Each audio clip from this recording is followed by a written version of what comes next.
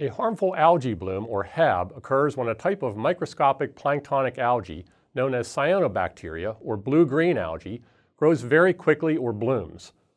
During a bloom, blue-green algae form films or coloration in the water.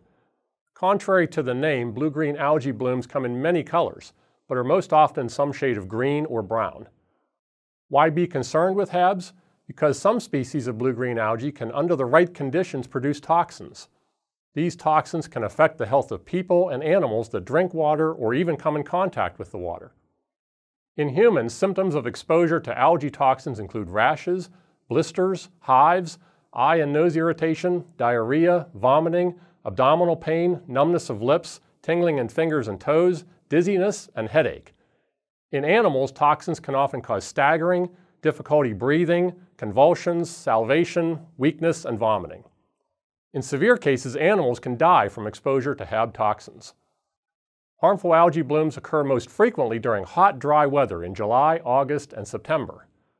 Ponds with lots of stagnant water, shallow depths, and high nutrient concentrations, especially phosphorus from fertilizers, manure, or runoff, are most likely to experience HABs. Why do blue-green algae grow? Like all aquatic plants, blue-green algae need only water, sunlight, nutrients, and transport to a pond to grow. However, unlike many other aquatic plants, they've adapted to grow in both low and high light conditions.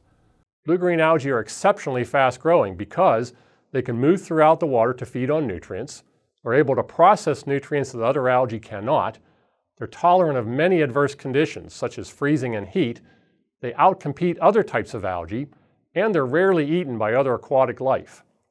This photo shows one species of microscopic blue-green algae. How can you identify a harmful algae bloom? Blue-green algae blooms make the water look uninviting. The pond surface may look like spilled paint, pea soup, or floating scum with an oily sheen. Or the floating scum may look like grass clippings. The water may also be streaked with various colors, or there may be green globs floating just below the surface. How can you distinguish blue-green algae from other types of algae? Unlike filamentous algae, you can't pick up blue-green algae. The films or growth typically dissipate or just leave a thin film on your hand if you try to touch them.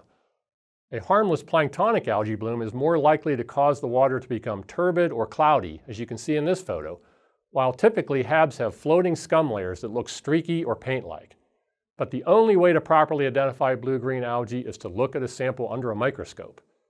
There are many species of blue-green algae. Some produce toxins while others don't.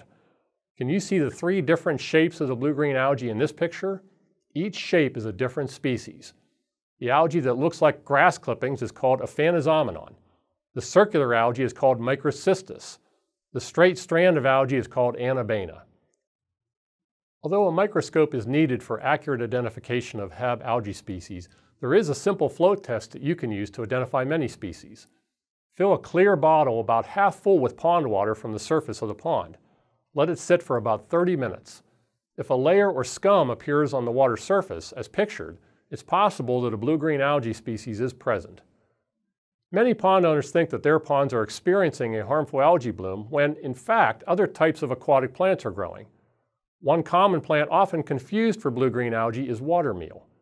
Watermeal is a very small floating plant that also blooms or grows quickly in mid to late summer and can often completely cover the pond. To identify watermeal, pick up the floating specks on your hand. They'll feel gritty to the touch. Unlike this picture, it's best to use plastic gloves when picking up any floating pond scum, just in case it's a harmful algae that may contain toxins. How common are HABs in Pennsylvania? Penn State Extension conducted research to learn more about the occurrence of harmful algae blooms in ponds across the state. In 2015 and 2016, 100 water samples from 60 ponds were submitted for identification. Researchers found that about 20% of the submitted samples contained at least one blue-green algae species. 73% had other algae or plants, but no blue-green algae, and only 7% had no algae or plants present.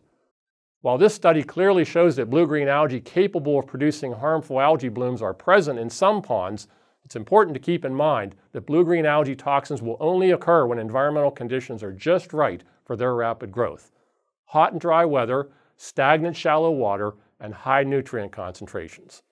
So what should you do if you notice a harmful algae bloom in your pond? Most importantly, make sure that humans and animals do not have any contact with the pond water until at least 2 weeks after the bloom disappears, since the toxins can persist even after the bloom is gone. Contact to avoid includes swimming in, drinking, or even touching the affected pond water. Research has shown that it's best to not use herbicide treatments during algae blooms because the treatment may result in a greater release of algae toxins. Once you have a HAB, simply restrict access to the water during the bloom and then take steps to prevent algae blooms in the future. Possible preventative steps include nutrient control, aeration, or use of aquatic herbicides when the algae growth is just starting and has not yet bloomed.